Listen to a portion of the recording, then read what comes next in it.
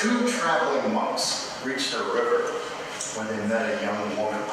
Wary of the current, she asked if they could carry her across. Now the one monk hesitated, but the other monk quickly picked her up onto his shoulders, brought her across the water, and set her down on the other bank. She thanked him and departed. As they continued on their way, the one monk was brooding and preoccupied and unable to hold his silence. He spoke out, "Brother! Our spiritual training teaches us to avoid any contact with a woman, and yet you picked that one up and carried her on your shoulders." "Brother," the second monk replied, "I set her down on the other side while you are still carrying her."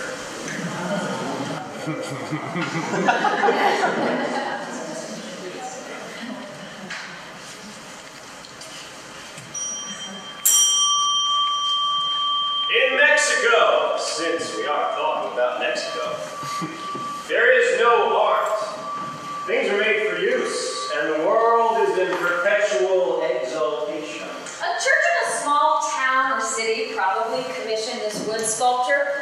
Portable and light, it was likely carried through the streets for ceremonial processions. Mexicans seek contact with minds, forces latent in their forms, unreleased by contemplation of these forms, but springing to light by magical identification with these forms.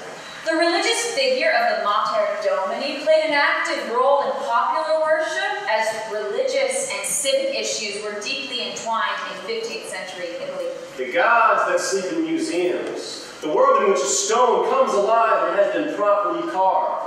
The old totemism of animals, stone, objects, things capable of discharging thunderbolts. Everything, in short, that may determine, disclose, and direct the secret forces of the universe. A statue of the Christ child once sat in the Virgin's lap, but it was removed. Restore us a dead thing, from which we derive nothing but static and aesthetic profit. Profit of an audience, not of an actor. And perhaps placed in other contexts for celebrations or festivities. Farewell, my dearest. I sat her down on one side while you are still carrying her. A university student, while visiting a wise monk, asked him, "Have you ever read the Christian Bible? The mission of Jesus began with the separation with his mother. Separation did not mean distance of heart, nor did it prevent the mother from spiritually following her son. Her grace and faith, in fact, enabled her to grasp the meaning of Jesus' teachings before and better than his disciples, who often did not understand his teachings, especially his references to his future passion." "No, read it to me," said the wise monk. The student opened the Bible and read from St. Matthew. "Ask, and it shall be given unto you. Seek, and ye shall find. Knock, and it shall be opened unto you.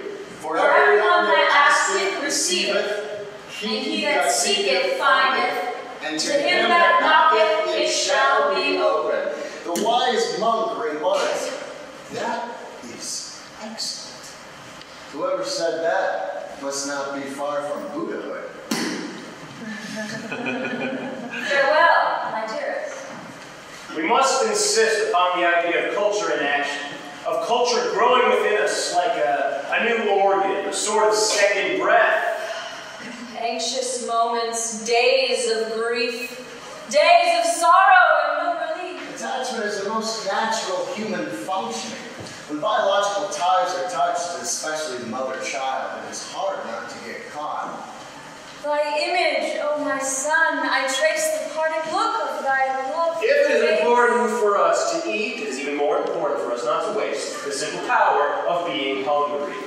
Parental fears still on the urge. The fathomed deep, the foaming surge.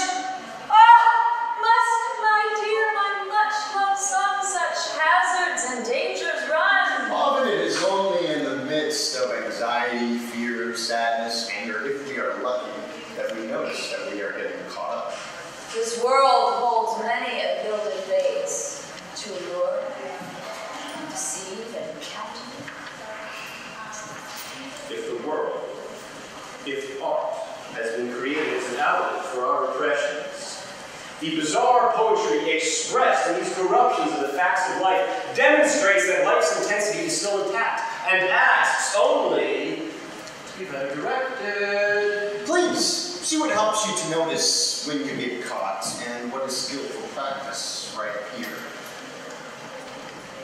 Always in the midst of ongoing zazen, ongoing practice, please live your life well and appreciate this wonderful moment now.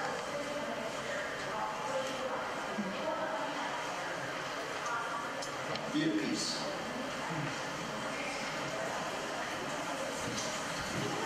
We need to live, first of all. Believe in what makes us live, and that something makes us live. To believe in a sense of life renewed by art.